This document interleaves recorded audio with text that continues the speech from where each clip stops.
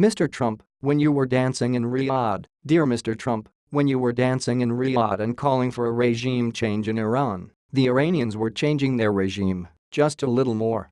This is what they have been doing over the past decade, step by step, one election at a time, and without American boots on the ground. That is without carnage, which you would like to end. You might argue that those elections are not really democratic as select candidates receive support while other, potentially qualified, ones are barred.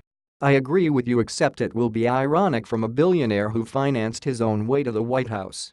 Mr. Trump, if you were interested in reading, I would refer you to book after book that describe the complexity and vibrancy of current Iranian society. A book like A History of Modern Iran by the distinguished historian of Iran Ervand Abrahamian, himself of Christian Armenian heritage.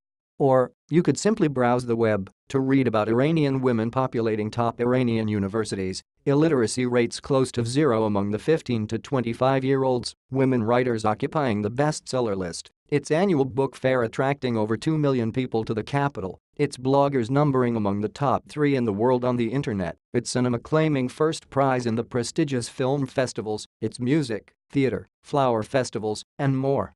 Perhaps you will have enough patience for checking out one website.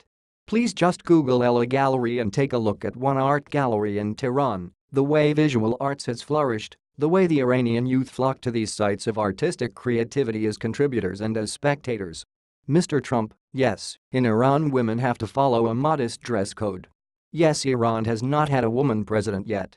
Yes, Iran has political prisoners, among them journalists, as well as those who have been dismissed from office because their views did not support the perspectives of those who occupy the halls of power. But standing in Saudi Arabia and having just dismissed a few who do not endorse your perspective, you cannot seriously argue that these are good enough reasons for isolating the country and changing its regime. Not if you want the world, outside Saudi Arabia, take American foreign policy seriously. There is another minor detail.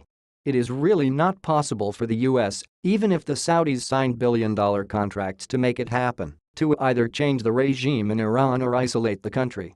I hate to break it to you, but Iran is a little different from Iraq, and it is already out of isolation after reaching the famous agreement with the 5+1.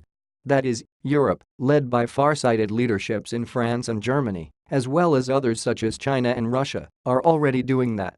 America can choose to leave the arena and isolate itself, if she likes. Mr. Trump, I will not raise petty personal issues such as the fact that you actually bowed to the Saudi king for which you had criticized Mr. Obama. I won't touch on your first lady following the same dress code for which you had criticized the first lady then. I am not going to point to the famous pattern that, when rulers are in trouble at home, they turn to creating new enemies abroad. But I tell you this, please be careful as you dance in Riyadh to the Saudi tune. A few decades ago, Mrs. Thatcher of the United Kingdom danced with the then Mujahedin in Afghanistan to get the Russians out of that power zone. We are still dealing with the resulting nightmare. They have since become the Taliban. Do you have information you want to share with HuffPost? Mr. Trump, when you were dancing in Riyadh,